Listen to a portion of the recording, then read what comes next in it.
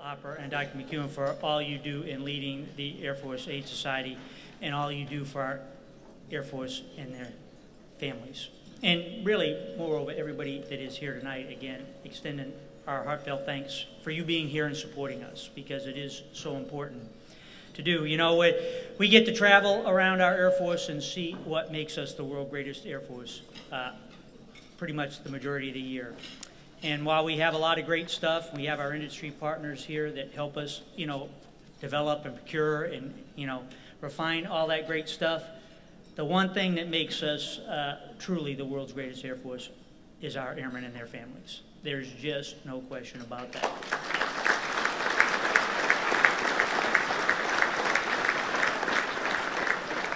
And it really is an honor for me tonight to introduce a couple of them to you. You know, in the, but kind of a couple thoughts here, you know, in the words of Mother Teresa, you know, if I think about the mass, I will never act.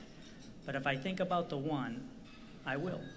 And that's a great analogy for the Air Force Aid Society, because for more than 7 decades, they think about the one. And time again, they help our airmen and their families one by one, looking at each and every one of them for what their situation is and how they can best help them. And in turn, that has certainly helped the mass.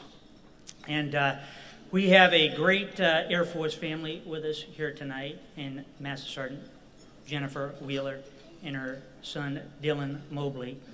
And I'd like to have you all help me and welcome them to the stage to tell you their story.